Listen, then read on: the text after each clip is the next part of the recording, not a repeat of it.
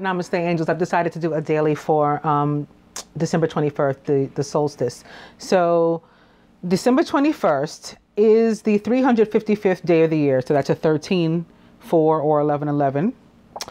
And of course, it's 12/21 this year.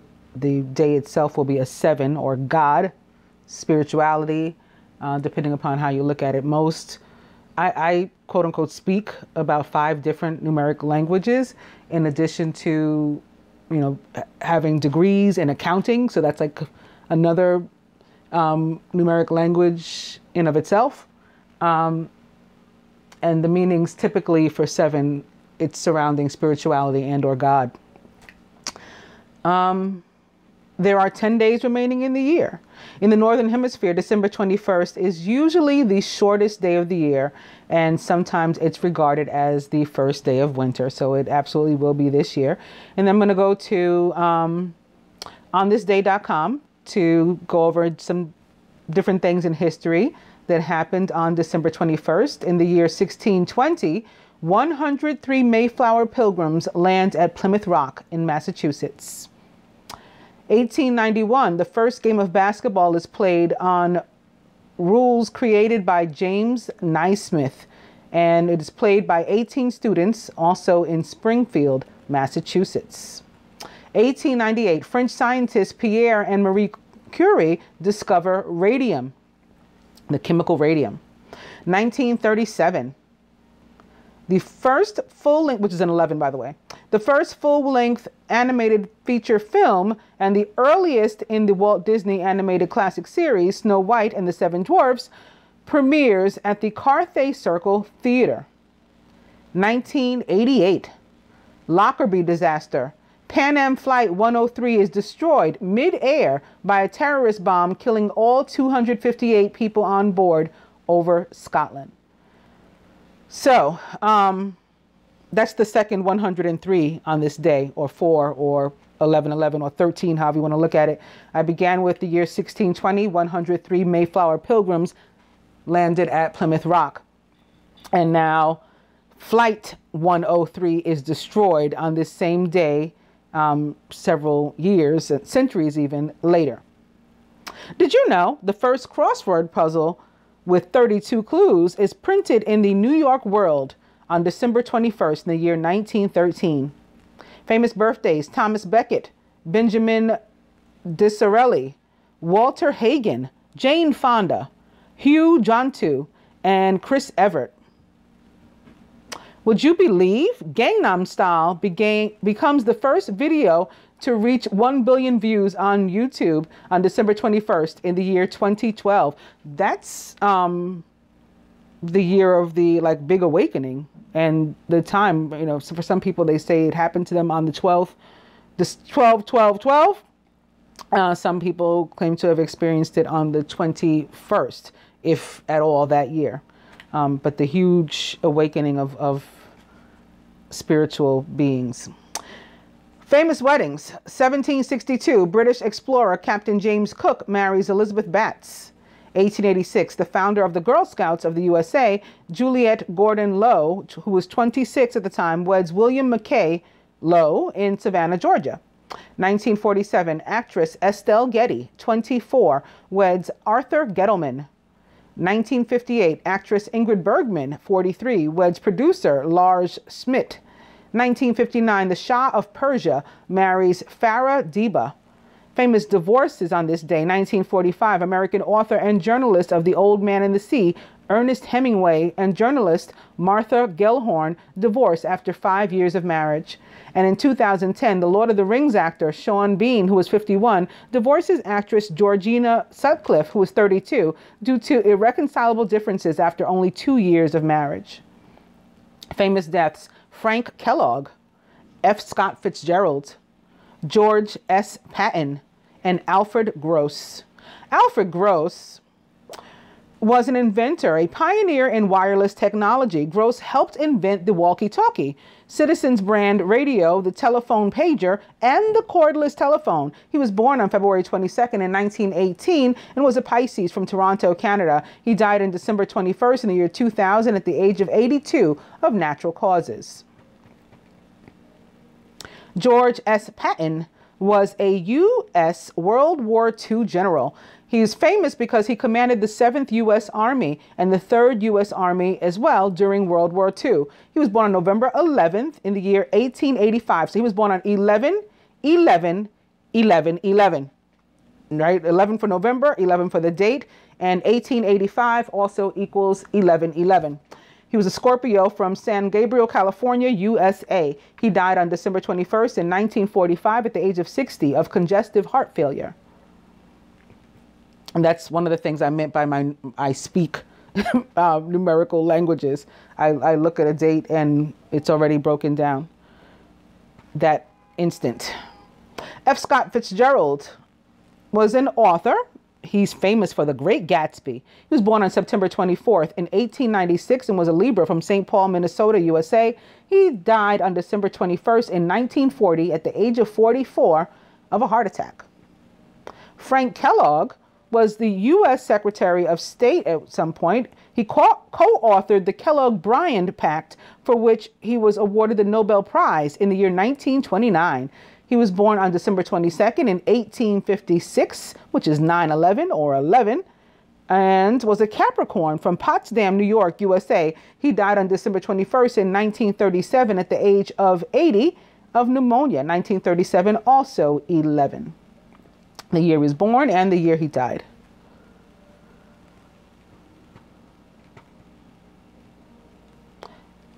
And going up to the births, Chris Evert is a tennis legend. She won 18 Grand Slam singles championships and 3 doubles titles, and was the year-ending world #1 singles player every year between 1974 and 1981, with the exception of 1979. Overall, she won 157 singles championships and 29 doubles titles, and reached more Grand Slam singles finals than, which was, the number was 34 to be exact, more than any player, man or woman, in professional tennis history. She was born on December 21st in 1954 and is 62 years old, a Sagittarius from Fort Lauderdale, Florida. Hu Jintao, paramount leader of China, General Secretary of the Central Committee of the Communist Party of China from 2002 through 2012. His tenure was characterized by collective leadership and consensus-based technocratic rule. He was born on December 21st in 1942 and is 74 years old, a Sagittarius from Taizhou, Jiangsu, Jiangsu, China. Jane Fonda is an actress. She rose to fame in the 1960s with such films as Barbella and Cat Ballou. She has won 2 Academy Awards and an Emmy Award and 7 Golden Globe Awards. She's been an activist for many political causes. Her counterculture era opposition to the Vietnam War and associated activities were controversial. She's protested the Iraq War and the violence in general against women, and describes herself as a feminist. She was born on December 21st in 1937 and is 79 years old, a Sagittarius from New York City, New York. Walter Hagen is a golfer, was a golfer. He was one of golf's greats. He won 11 professional majors. So 11 is a popular number on this date. He was born on December 21st in 1892, which is 9/11 or 11. Speak of 11. And he was a Sagittarius from Rochester, New York, USA. He died on October 6th in the year 1969 and was 76 at the time. He passed away of cancer. Benjamin Disraeli, also known as Benjamin Disraeli, the first Earl of Beaconsfield, was a British Prime Minister and a statesman who twice served as prime minister. He played a central role in the creation of modern conservative party. He is remembered for the influential voice, or his influential voice, in world affairs and his political battles with the Liberal Party, and specifically leader William Gladstone. Disraeli defined the policies of conservatives and making it the party most identified with glory and power of the British Empire. He is the only British prime minister of Jewish birth, although his name sounds quite Italian to me. He was born on December 21st in the year 1804 and was a Sagittarius from London, England, United Kingdom. He died on April 19th in the year 1881 and was 76 years old at the time of bronchitis.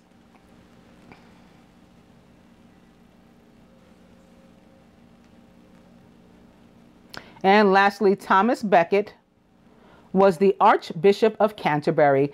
Commoner made good. He was appointed as Archbishop by King Henry II. They argued over church privileges, and Becket was killed by 4 knights who took the king at his words. Who will rid me of this troublesome priest? Subsequently canonized, I think they should have said, canonized by Pope Alexander III. The king made public penance at Canterbury Cathedral. So he was like saying something, I guess, halfway in jest, and they really killed the guy. He was born on December 21st in the year 1117. So 1117 is Raphael. That's interesting. And was a Sagittarius from Cheapside, London, England. He died on December 29th in the year 1170. So the same numbers. The year he was born was 1117. And the year he died was 117 or 1170. He was 53 at the time, cause of death, assassination. And with that, let's get into what's going on for the day for us. All right, I'm going to get the dice too. We are beginning with Dirty Movie.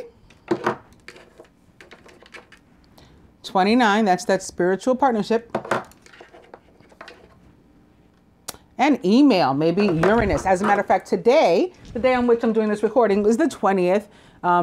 Today, there is an Aquarius moon. Aquarius ruled by Uranus. Ooh, for the 21st, Spirit says, try again. Sex, which came up all weekend in both, I think, the general and the love reading. And continue to 29, right? Forge spiritual partnerships, whether they be business or romantic or friendships.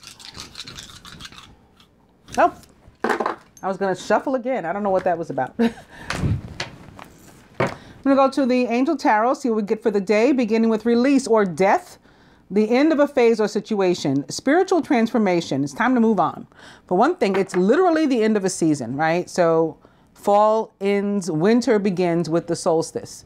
And in our lives, there should be some ending and beginnings of new seasons.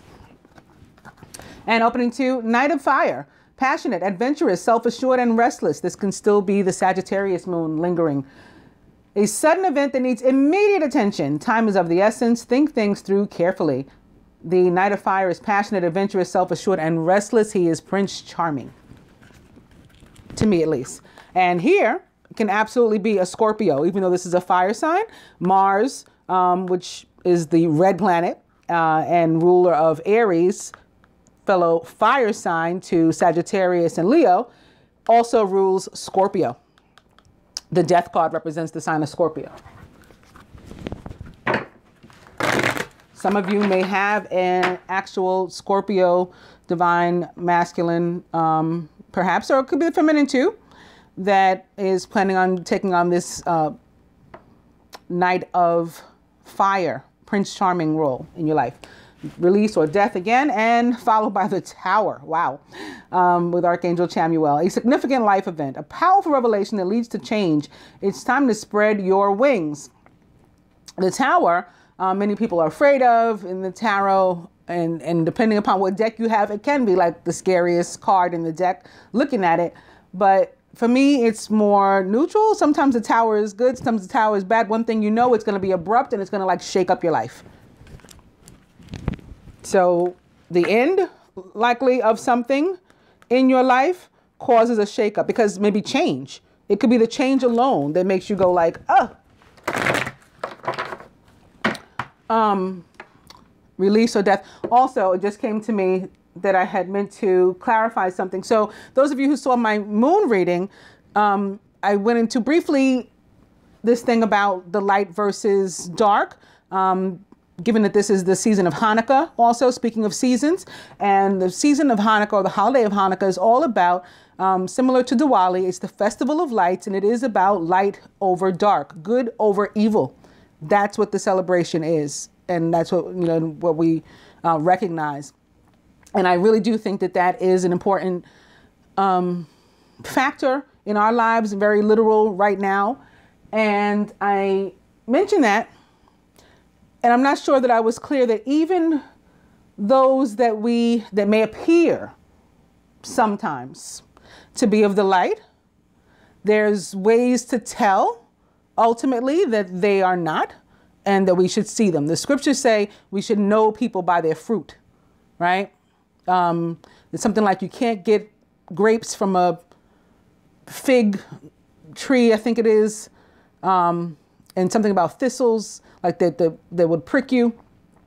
I do remember the scripture. It's Matthew 7:16. So 7:7. And I did say that this day was going to be a 7. So maybe that's why I'm being made to bring this up now. The Tower card is also Major Arcana card number 16, which is 7. So maybe that's why I was reminded just now too.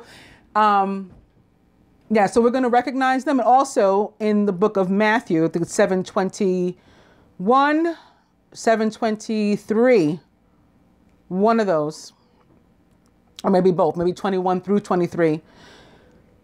That same scripture, Jesus talks about those who appear to be of the light but aren't really. And, says that when their time comes, they're going to say to him, like, didn't we cast out demons in your name? Like, basically, didn't we do your work? And he promises to still say, get away from me. I never knew you. So these are the people of whom we need to watch out. The scriptures also describe like the quote unquote devil coming as an angel of the light, right? And fooling people. But again, ultimately, you should be able to see, that's not who I thought it was. Or this situation is not what I thought it was. And I think that right now, again, as I mentioned in that reading, is a time to do that. Okay, so death and release. We might need to release some people, places, and things that are not for us, that are dark and of a past life, a past time in our lives, even on this plane, when we were in a darker place, but we're not there anymore, right? We moved on, we've transitioned from that with like energy of death. And so now like we leave that behind and we move closer and closer to the light. And opening to the 3 of Earth, the power of creativity, recognition for very high quality work. Be a team player. The 3 of Earth is about abundance that is earned. And as it relates to being an ascended being, for me, it is very much so about ascension, right? The reward, the promotion, the raise is in a more literal sense, like being raised, being elevated. When we see the 3 of Earth in a general reading, also, it can have something to do about work. You may be involved in a project with 2 other people or something like that. Death, I'll go one more. And it's the King of Earth, who is generous, professional, responsible, and practical. A successful time. Confidently accept opportunities you're offered. You have the Midas touch.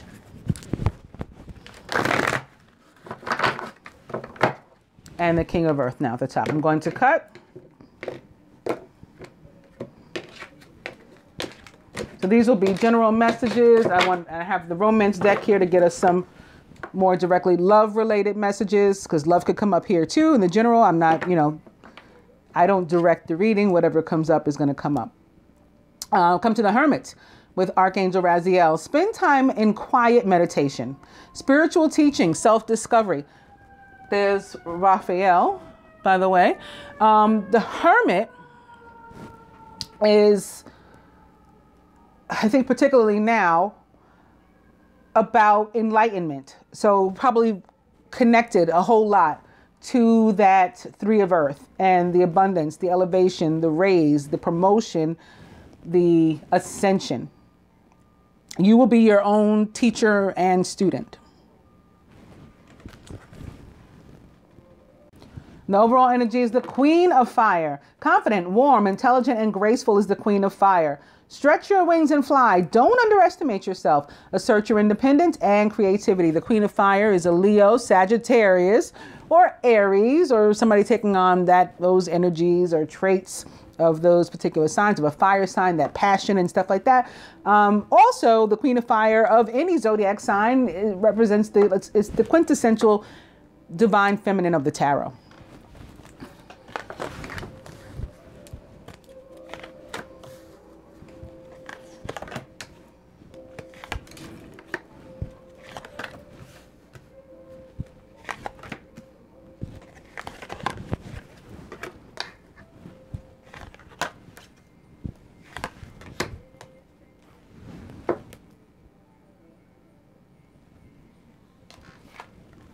The masculine is the Page of Earth, scholarly, dependable, patient, and successful. So this represents the sign of Virgo most directly for me, because this is the page, is the more youthful of the sign, the element of Earth. It can represent an actual person, and perhaps a younger person, if not a Virgo. It can be a Capricorn, right? Saturn recently entered Capricorn. Speaking of the three of Earth, after 3 years of having been in Sagittarius, Saturn just entered Capricorn. The sun enters Capricorn this week, perhaps the same, is it the 21st or 22nd? 22nd, I think. The sun enters Capricorn. 22nd also, we will be alleviated of Mercury in its retrograde. It will enter shadow, right? It'll go direct. But yeah, this may be a Virgo, because we just left the Hermit. And the Hermit also represents the sign of Virgo in the tarot. Scholarly, dependable, patient, and successful is the Page of Earth. Good news about financial matters. Wanting to do something more challenging, maybe even a new area of study. So the masculine in particular, connecting this to the three of Earth again, may be working on some sort of project at work, or learning a new vocation, maybe sitting at somebody else's desk or at somebody else's machine, or, you know, if he works in a plant or factory, learning a trade, a new vocation, maybe going to school for the job or something. Sometimes we have to go get a certification and stuff like that. Masculine may be working on that right now. And he's surrounded by that Knight of Fire, so that's back. Passionate, adventurous, self-assured, and restless is the Knight of Fire, a sudden event that needs immediate attention. Time is of the essence. Think things through carefully. Again, the Knight of Fire is Prince Charming for me. He comes to the rescue and does represent, like our overall energy of the Queen of Fire, the signs of Sagittarius, Aries, Leo, and again, Scorpio as well, being ruled by Mars. As does the Ace of Fire, which is in the masculine subconscious and is all about a brand new beginning, something that we are particularly passionate about. So it can be a new job, but if it's a new job, it's like doing something we enjoy doing. You got a job DJing in a club. You've always enjoyed playing music, listening to music. It's always touched your heart in a special way. I don't know where that one came from, but something like that. Or maybe you were a geeky kid like me, and for Christmas and everything, you always wanted chemistry sets. You wanted to blow stuff up and set stuff on fire and whatever. And now you're finally going to school to get a biology or a chemistry degree. And that's something about which you're passionate. You know, all those kind of things. I mean, it can be anything, but it's something that you really desire. And if it's a person, because it can be a person too, it's somebody about whom you are particularly passionate. So this is a really special new beginning, because it's something that causes you set your soul on fire, right? And like for whom your heart, you know, burns and your passions burn. Also, the Ace of Fire for me, especially in the traditional tarot, here it's connected with the moon. There's this huge moon behind this masculine here. And he's holding one big like staff. In the traditional tarot, particularly the Rider-Waite tarot, you know, it's a huge staff that the guy is holding. It's very phallic. And so, you know, it represents, quote unquote, the wand for me, or sex. And we did have that sex dice again, both in this reading, and I'm pretty sure in both of the readings I did over the weekend for, you know, the general energy and the love energy. The feminine is the king of air, brilliant, impartial, professional, and diplomatic is the king of air. Now, this can be representing Mercury, which rules Virgo. So maybe that's why the Virgo is popping up too. Brilliant, impartial, professionally, and diplomatic is the king of air. Speak your mind with confidence. Seek out professional advice. Balance mental and emotional considerations. King of air also rules Gemini, or Mercury rather, also rules Gemini. The king of air can be representing Aquarius or Libra as well, however, or anybody taking on those traits or attributes, particularly fair and liberal and diplomatic and like a judge, right? And very impartial. Listens to both sides, speaks their mind clearly, straight to the point. If this is a person in your life, somebody with traits like that. Surrounded by release. Here's your air and water. Yet again, we've been seeing this for like a couple months now. Release again is death in the traditional tarot. Major Arcana card number 13 represents the sign of Scorpio. Can be other water sign too. Cancer, Pisces. It's the end of a phase or a situation. Spiritual transformation. It's time to move on. So this is also, again, on the 22nd, there's the end of a actual season, or with the 21st is the end of an actual season. We begin a new season, so this can be connected to that. And the 22nd again is the end of the Mercury retrograde. So this can be marking that as well. That something may go on in the life of the feminine connected to that. Ooh, in her subconscious, mental anguish and pain. This is in her mind, okay, especially in this position. Great sadness. Take time to heal. There's a need to forgive yourself and others. So there can be some paranoia, or she could be thinking about, you know, a situation that's ending in her life. That's a possibility too. Perhaps involving an air sign or involving a Scorpio or other water sign. Crowning.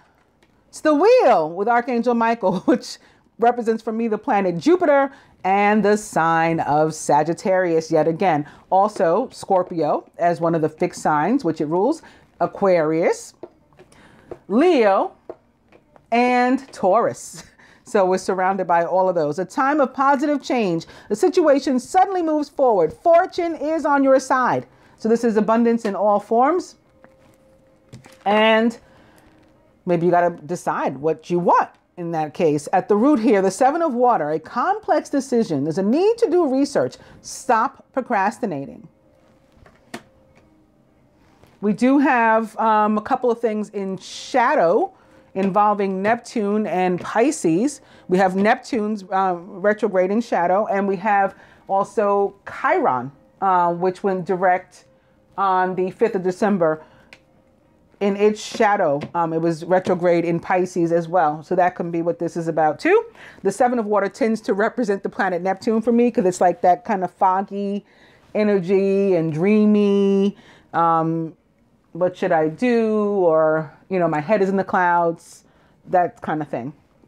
At the heart of the matter, the Knight of Earth. Loyal, dedicated, honorable, and kind is the Knight of Earth. Time to buckle down and get things done. Honor your commitments. You have a guardian angel. The Knight of Earth can absolutely be representing the sign of Capricorn, Virgo, yet again, or Taurus, connected to the wheel under which it sits as a fixed sign.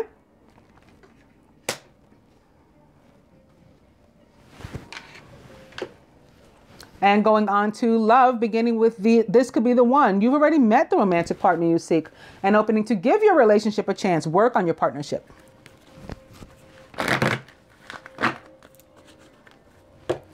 This could be the one, and you deserve love. More Sagittarius for me. You are lovable. That's my Cupid card. This could be the one. Heart-to-heart conversations. That could be the King of Air there. Honestly discuss your feelings with each other. Maybe the feminine receives some news here in the honest discussion that, you know, brings some sadness, and or this could be like paranoia that that's what she's going to receive. You know, being hurt and doubtful and fearful and all that kind of stuff in advance of a conversation. That's possible too. And since I said this could be a judge, and this is the death card, that can also be like the end of some sort of legal matter, perhaps a divorce. It doesn't have to be that. Any kind of legal matter coming to an end too. This could be the one, and worth waiting for. Divine timing is at work in your love life. Worth waiting for. I'm going to go ahead and cut.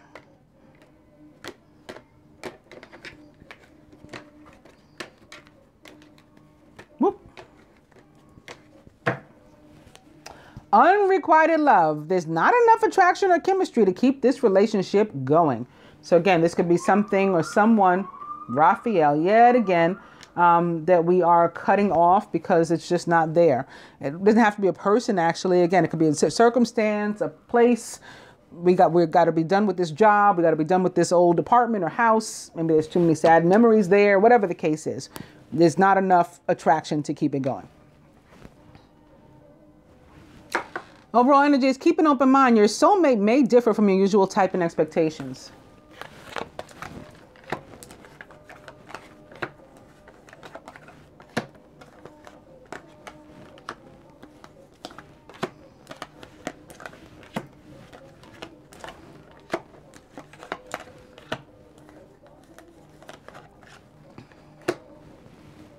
This 7, or cups cards in general, water cards in general, can represent children for me too. This 7 of water can be something having to do with somebody's child also. And again, maybe connected to like some kind of family court matter.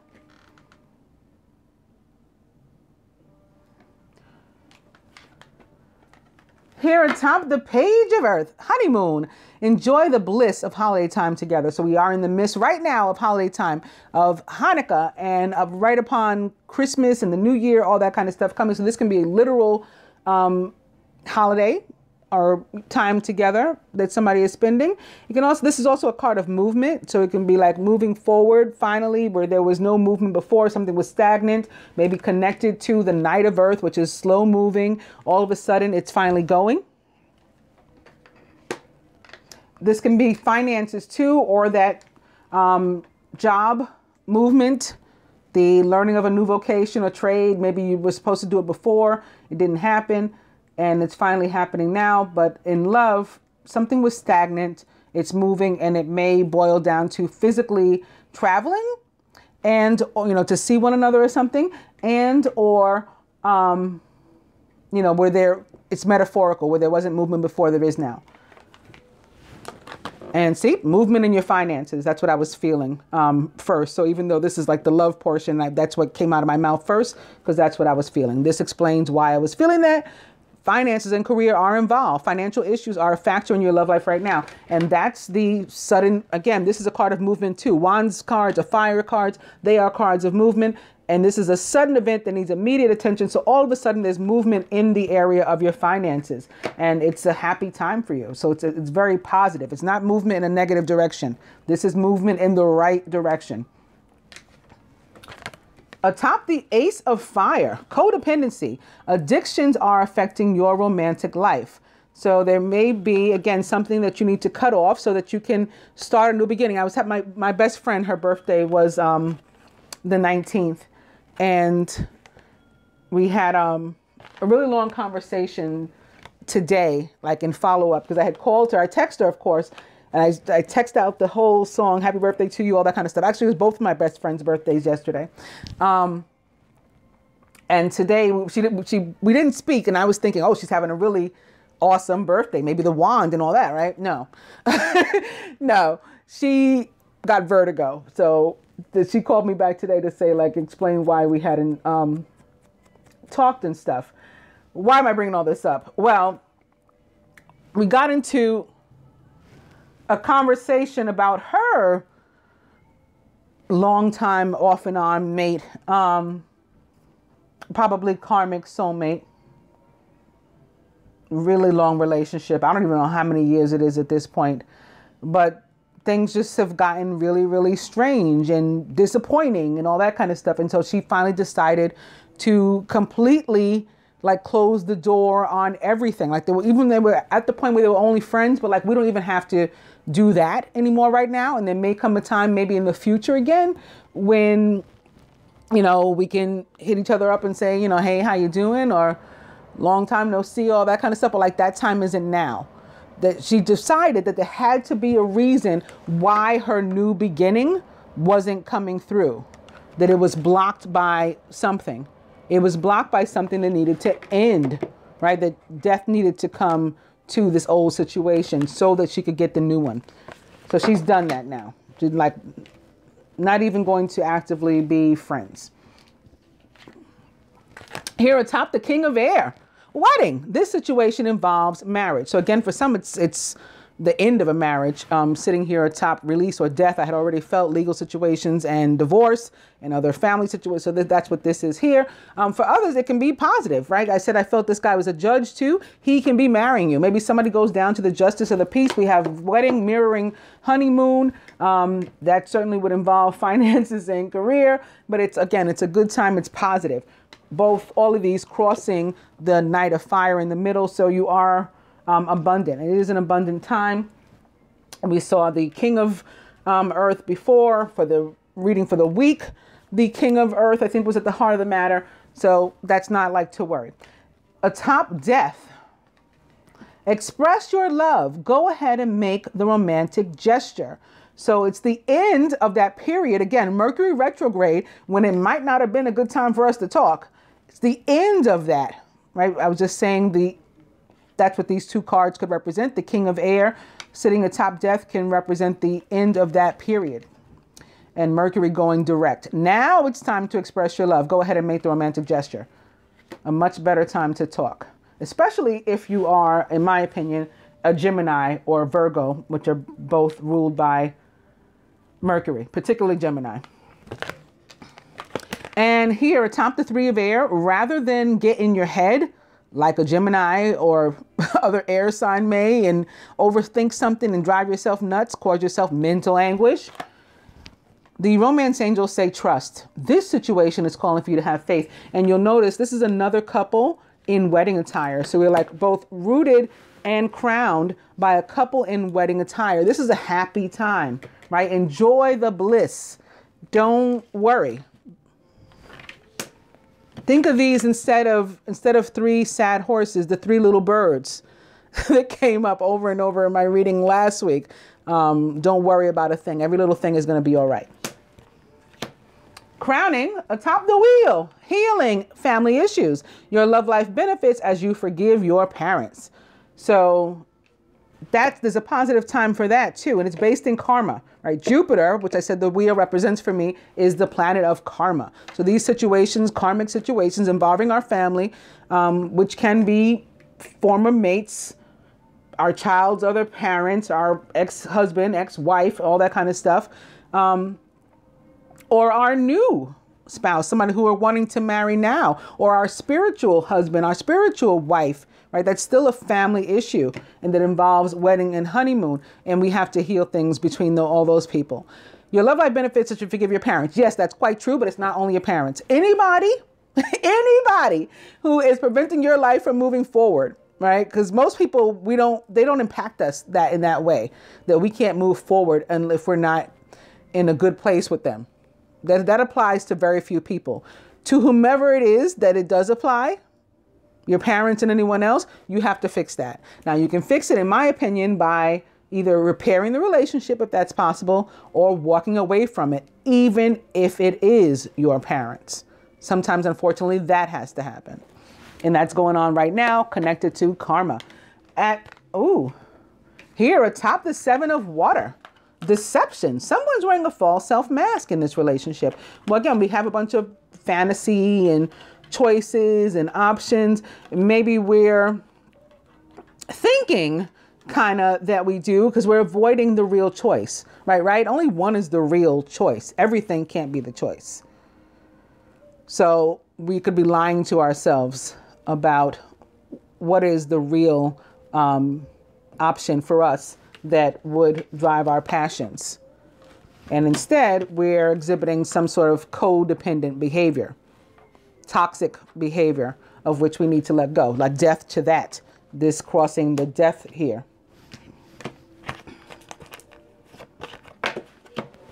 At the heart of the matter, atop the night of earth, if we do decide what we want, if we do pick the choice about which we are passionate and settle on that and express our love, and not worry about money and not worry about finances, trust the universe that it's going to do what it says it's going to do, what we want will come to us now.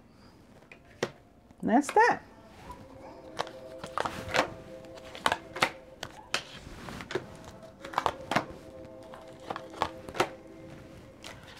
Further to that, the masculine, the angels say to you, defend your beliefs and decisions. So there's another 7, right? We had a decision to make with this 7 of water. The 7 of fire says, stick to it. Like, even if it doesn't make sense to other people, it's about what you're passionate. Cut your ties to those codependent situations and people, and do what drives you. Or who drives you, whichever is the case in your situation. Defend your beliefs and decisions. Stand your ground. Choose your battles wisely. So some stuff you're just going to walk away from it. You're not even going to address. Some you're going to handle, and that's up to you, which ones are which. And feminine, we now have a couple at the table because our overall energy, again, was already the Queen of Fire. When I picked this up, look what's underneath it again. This is back. That 3 of Earth is back. But the Queen of Fire was our overall energy. And now the feminine receiving the King of Fire, who is motivational, idealistic, ambitious, and charismatic. Focus, focus, focus. Communicate with vision and be a leader. Take advice from someone creative. King of Fire, again, is a Sagittarius, a Aries, a Leo, or even a Scorpio, or any zodiac sign. But I mean, those will be connected to this fire, perhaps, and maybe the planet Mars, perhaps, that emperor kind of energy. But it can be any zodiac, and it is the quintessential divine masculine of the tarot. And the romance angels to the masculine. Give your relationship a chance. Work on your partnership. You got to put the effort in. And feminine religious factors. Your love life is being influenced by your religious upbringing and spiritual path. That can be wedding. That can be divorce. It can just be like the sanctity of the situation and how you deal with karma and family issues also attached to this card. That would be dependent upon the ideologies with which you were raised and all of that sort of thing, and can be the case as to how and why you are lying to yourself, if that applies to you. So you want to keep an eye on that. I hope that you guys find this reading helpful. I'll be back soon. Namaste, angels.